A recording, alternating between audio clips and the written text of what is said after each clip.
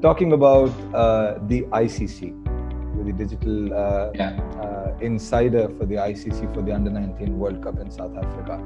How did that come up? What was your reaction when you got that phone call?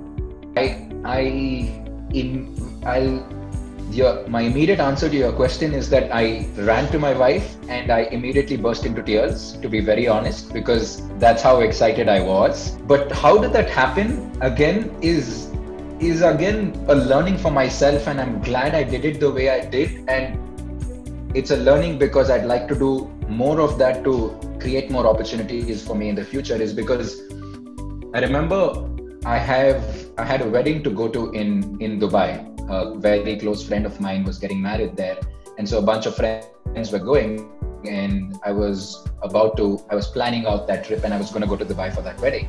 And then I realized that I obviously knew that ICC were headquartered out of Dubai, and that's where the digital team sits and stuff. And a very dear friend of mine who helps me a lot, who sort of mentors me through this career, works with the ICC, and he said, "Now I'm just happy to connect you to them if you think it'll be helpful." I said, "Yeah, please." So he just did an email exchange, and they obliged, and they said, "I'm happy to meet you for 45 minutes when you do come over," right? And the point that I'm trying to make here is that I could have just gone for a wedding in Dubai and come back. Yes. There's an opportunity for me to just go meet the ICC team for what it's worth. If they say no, so be it. But what if they say yes, right? Yes. And so they did say yes, to my surprise. And what I then did was put up a presentation. Like, I spent some time proposing a certain piece of content as a property to them, to the ICC. And then I spent some time in fleshing out that detailed deck and stuff. And so I went there, and in that meeting, instead of it just being a hi and bye meeting, it was me presenting that plan to them, right? I came back, I was quite happy with how the meeting went. This was in November. I didn't hear back for a month and a half. Can you believe it? So in my mind, I assumed it's one out of the several conversations where you try for something, but it doesn't work out.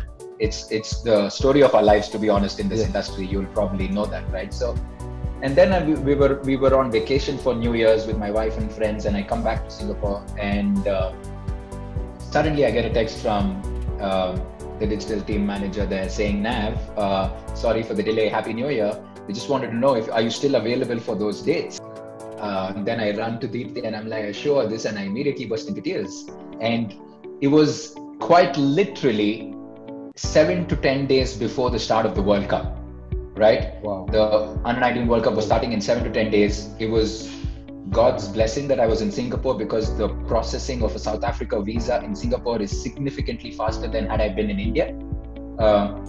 If I was in India at that time, I would not have even gone to South Africa, so I wouldn't have gotten the visa in time. We immediately worked overnight to get all the documents in place. I submitted it. I got my visa that evening at 5 p.m. and I left to the airport right after that for a 9 p.m. flight. The point I'm trying to make there is sometimes you have to just create these opportunities. You don't wait for things to come your way, right? So you do your bit in creating an opportunity, and you leave the rest to whatever has to happen.